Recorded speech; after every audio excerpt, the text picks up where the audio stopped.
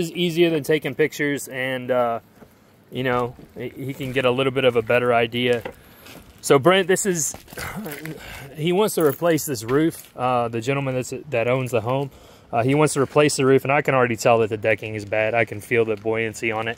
It looks like they floated these 2x4s here, or these 4x4s, where they, oh, are they anchored in? But they're anchored directly to the roof instead of being tied in. They were just...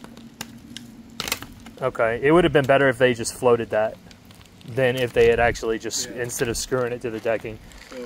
So, and the deck was this big, size 16, but now he wants a smaller footprint, probably 8 foot by 16. 8 foot by 16, but still tied into the stairs and all that. The stairs, but the stairs are going to be demolished, so the roofer can get in here. So I'll probably stop at here. That post, at that. Okay. Yeah. Okay. So that'll have to be, that approach is going to have to be rebuilt. Also, something's going to have to happen to the swaying of the approach, the stairwell. Mm-hmm. It's a little jinky and all that. Oh yeah. All of the stairwell is going to have to, and then there's the lower level decks probably going to want to be replaced too. Okay.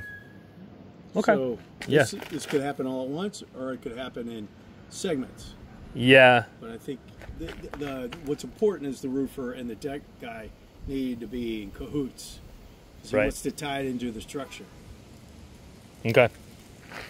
All right, and then I'm going to be meeting with the owner at some point, I guess. Yeah. And then whenever that happens, Brent, like, I'd like you to have some eyes on it. So I know your company's called Dirty Jobs, so this is this is right up your alley, brother.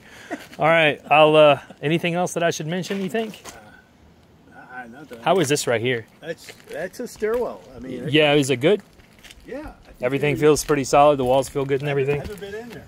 Okay.